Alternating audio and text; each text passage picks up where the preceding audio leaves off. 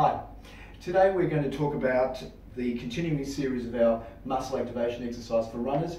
We often have people turning up with anterior knee pain when they're running or playing any running sports, landing sports, and that's often related to the kneecap not tracking well because of the imbalance of the two muscles, the inside and outside muscle. So we're going to teach Maddie how to actually improve that activation of that inside muscle. Gently putting my thumb in here and gently tighten up, pull that kneecap up and hold it there, Maddie. The outside muscle stays relaxed, 5 to 10 seconds, and then relax.